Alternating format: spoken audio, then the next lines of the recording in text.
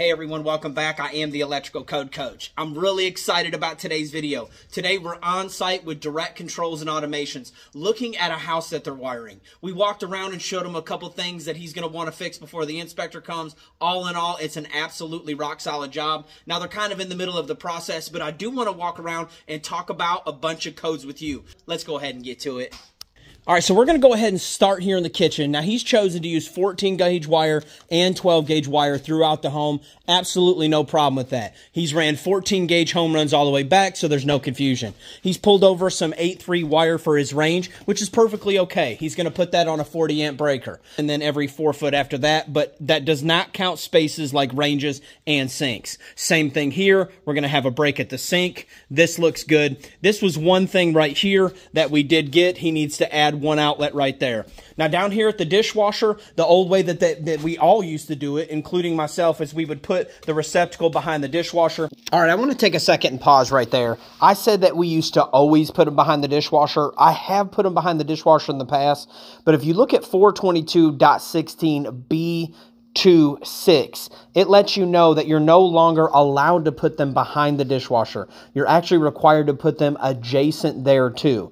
Now, typically in the past, I would have preferred to hardwire it, which is still code legal. You do not have to cord and plug connect it. They've increased the length of the cord inside that code right there to accommodate for this, but you can still hardwire it, but you can't put it behind it. You must put it adjacent there too, and typically we put it in a cupboard right next to it. I let them know it's no big deal. We're going to have to move that over here in that cabinet, and I'll put the codes on the screen. So we're going to have to go through on all the house, check all of his box fill, but thankfully he's taken my program, and he'll be able to go through and do that. Down here in the laundry room, he's decked it out.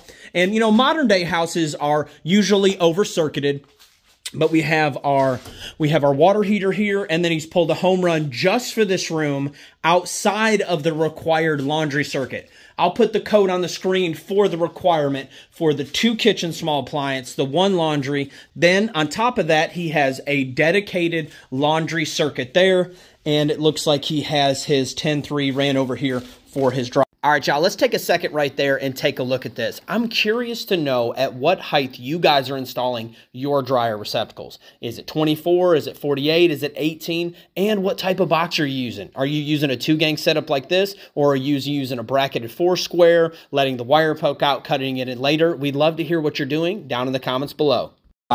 Now, as we go to head outside, we're required to have illumination for all egresses, and he's taking care of us on that.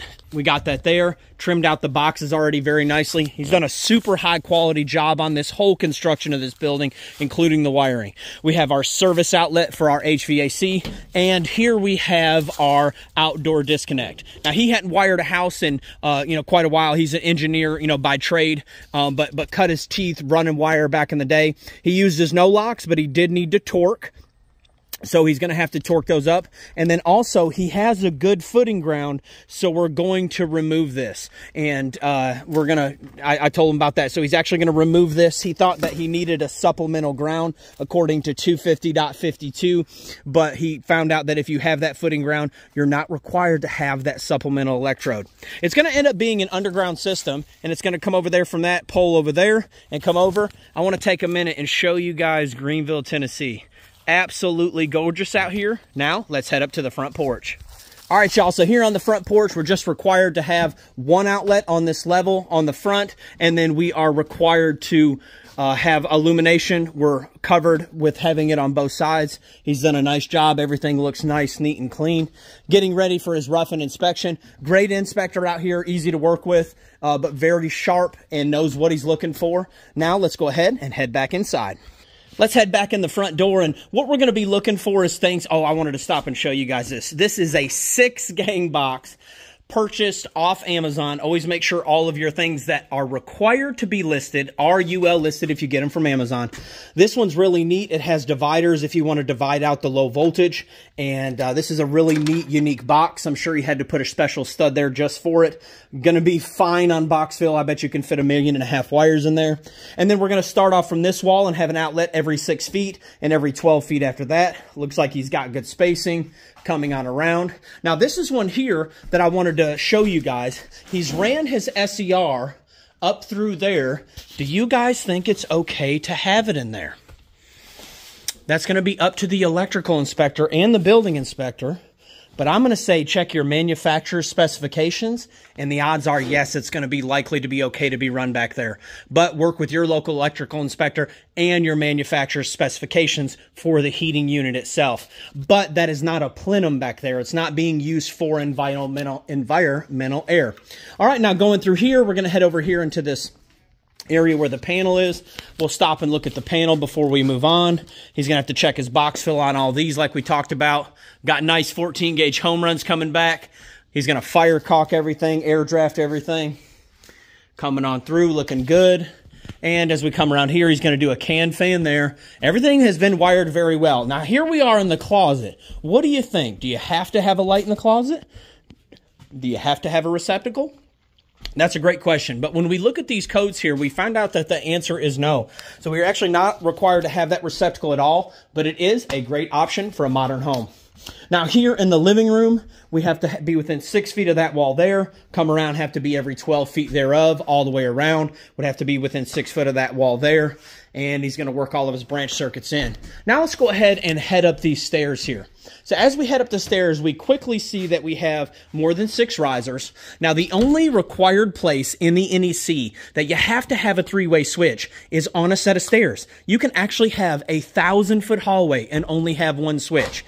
It would be very inappropriate, but you could do it. So we only have to have 1 3-way in this entire house, code required, and it would be from right there to right there.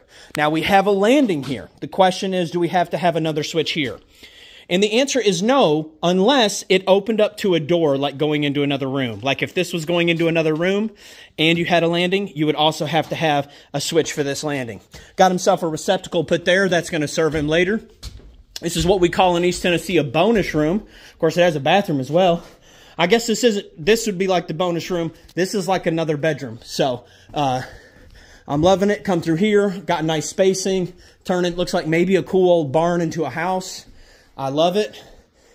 Coming on through here. Nothing else really pops out. Made sure that he had home runs to all of his bathrooms. Everything else is looking good. Looks like he's got his work cut out for him. Now, whether you want to wire your own house or have a pro do it, just make sure that you're following all the local codes and ordinances. And I just want you to know that you can do it. All right, y'all, that's it here today out on the farm. I want to give a shout out again to Direct Controls and Automation for letting us come out, tour, do a little inspection for them. I want to show you how good God is. I needed these. I was getting ready to leave to go to Lowe's. We're doing a little 5th quarter Sunday type thing at our church this week for the youth, and he had them already here loaded up. Let's go ahead and go get it.